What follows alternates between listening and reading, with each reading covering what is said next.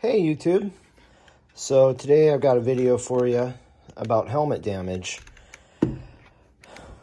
Earlier this week on Monday, I went for a ride with my brother and I was climbing up a bank and went over the side of a plowed out ice road. The snow was very deep here. I went off the edge of the road, headfirst into the plowed. I went over the bank. I couldn't stop. I wasn't even going that fast.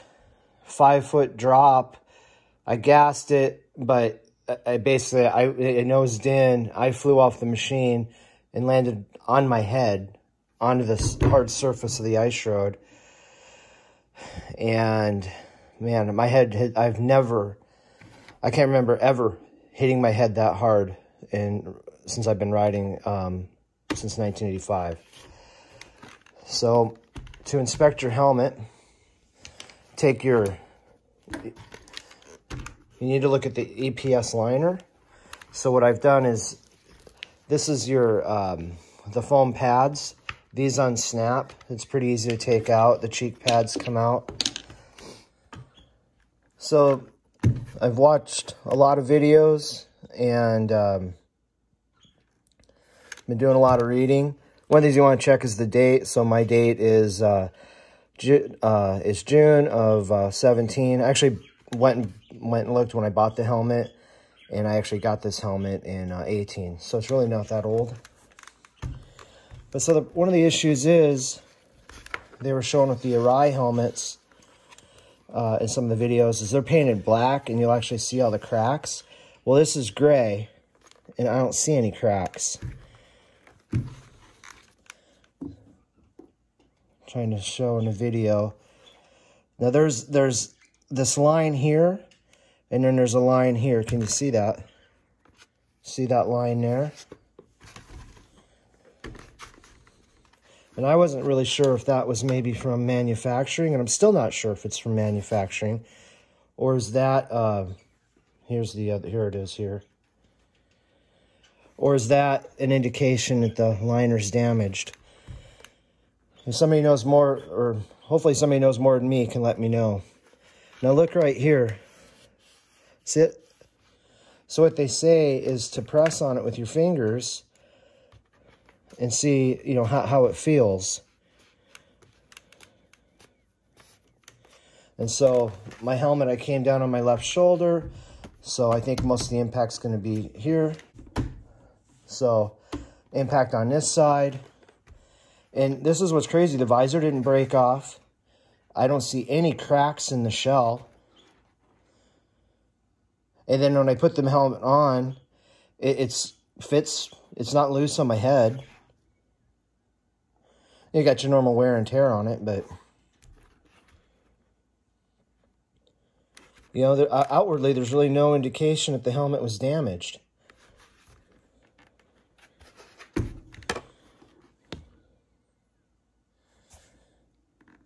Trying to get this in I've got the camera set up, so it's a little challenging. But basically, so we're going to check. So we're going to check the EPS liner to see if it feels soft. Yeah, I just don't see any. I've wrecked before with a helmet. I went face first into the gravel and I looped out a dirt bike, and it cracked the chin bar. It was a Belmoto 4 back in the 80s. I loved that helmet, and I had to throw it away. Kind of wish I would just kept it just to hang it.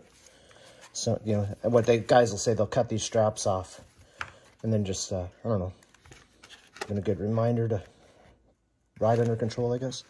Anyway. So, what we'll do here is check the liner.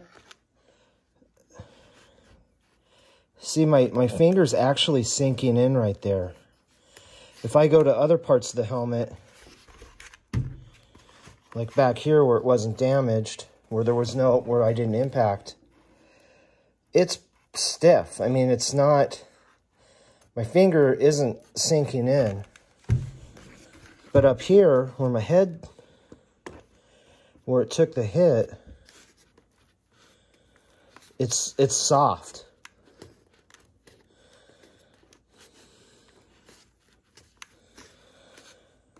so it's a feel. It's basically you have to feel for it. Hopefully this will help you guys out. You know, you can't take the shell off the helmet to look at the liner. You'll destroy the helmet.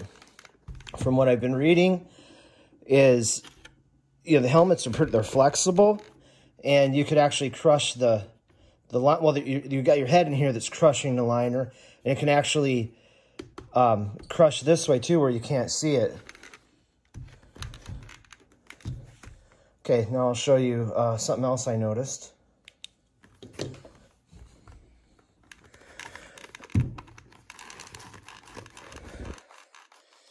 This side here seems like it's flexing in a lot more than this side.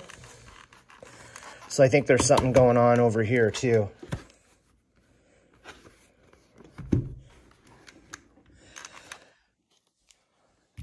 Another thing you want to look at when you buy your helmets, I've learned, so you got DOT, which that's never been a great rating. I remember my dad telling me, it was back in the 80s, like, yeah, DOT just says, yep, it's a helmet, and they've actually updated it to this FMVSS number 218.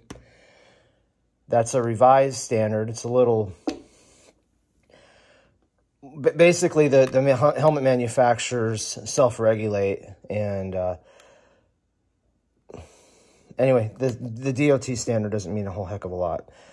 This is the latest one. You've got this ECE R22-05. This is really taking the place of Snell. I grew up, you wanted the Snell rating.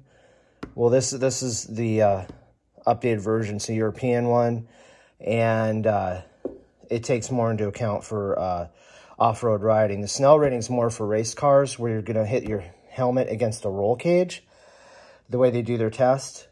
And from my research, this is the better rating to have. Then there's also now an FIM rating that, whatever race series that is, but it doesn't, I think those helmets are less common and and they're far more expensive. But anyway, I mean, this rating really saved me. So I ended up getting a concussion out of this, and head injuries are no joke. I've never hit my head that hard before riding, and I get tired now, so I'm recovering. And basically, if I do too much, like yesterday, I had to converse with a ton of people. I do a lot of,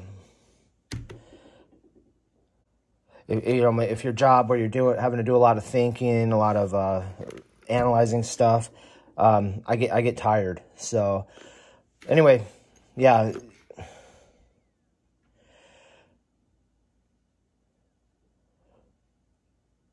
So the scary thing about this is, generally I always wear a helmet when I'm riding, but there have been times when I'm just going out, like putting around, or maybe go cut brush or something, and I don't wear a helmet. And this accident could have easily happened to me on a VK. And boy, that machine's even heavier. Boy, anyway,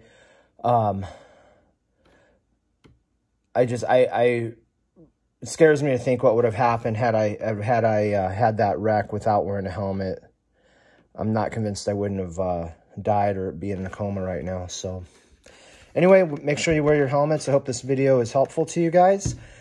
I just didn't find a whole lot out there that showed how to actually inspect your helmet. So hopefully this is helpful. Okay, that's all for now. Thanks for watching.